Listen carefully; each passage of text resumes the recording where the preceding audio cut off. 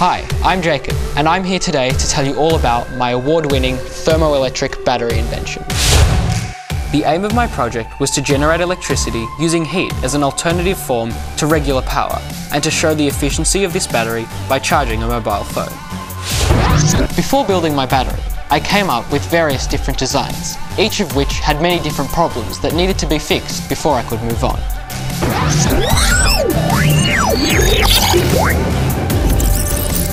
Once I was finally happy with my design, it was time to start construction. All up, it took about 8 months to complete the final construction of my battery, and there was plenty of trial and error along the way.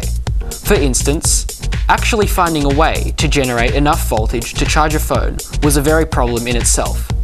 Online, I was able to discover the volt booster that you can see in my construction that allowed for the voltage to be stepped up to a point where I could then use it. Now let me show you how it works. My thermoelectric battery is able to generate electricity because of these two Peltier devices that you can see squashed between the heatsink and the aluminium plates. The Peltier works when there's a difference in temperature on both of their sides. On one side, it needs to be hot. The heat is applied down here with the candles. On the other side, it needs to be cold, and the lack of heat is applied by the heatsink up here, coupled with water poured into the fins of the heatsink. The silicon just allows for the water to stay in there and not spill out. This difference in temperature on the two sides of the Peltiers allows for electricity to be generated. The electricity runs through the wires and into the volt booster. The job of the volt booster is to step up the voltage to the point where we can then use it to power basic light circuits and charge basic mobile phones.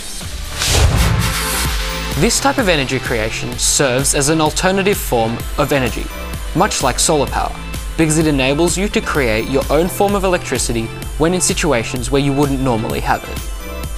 For instance, if you were stuck in a remote place without any access to electricity and you needed that extra 5 to 10% on your mobile phone to make an emergency phone call, the thermoelectric battery would come in handy. Using a multimeter device, I was able to test my battery to see just how much electricity was created and how much charge this would give to various phones. I found I was able to charge some phones a lot quicker than I was able to charge others. There was certainly a lot of hard work and effort that went into the creation and designing of my thermoelectric battery, but in the end I was very proud of my invention. And I was even more excited when I took out the top prize in the iDesign competition.